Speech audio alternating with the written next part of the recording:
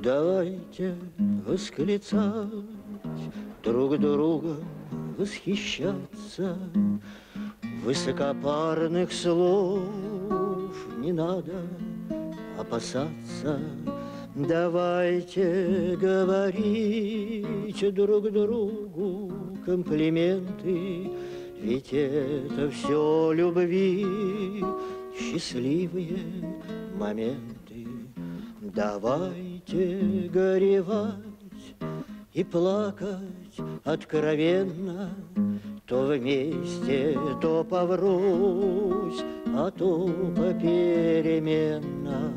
Не надо придавать значения злословию, поскольку грусть всегда соседствует с любовью.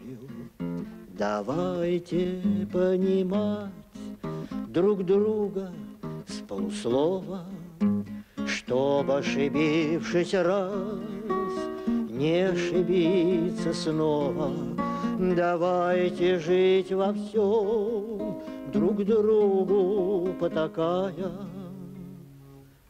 тем более, что жизнь короткая такая.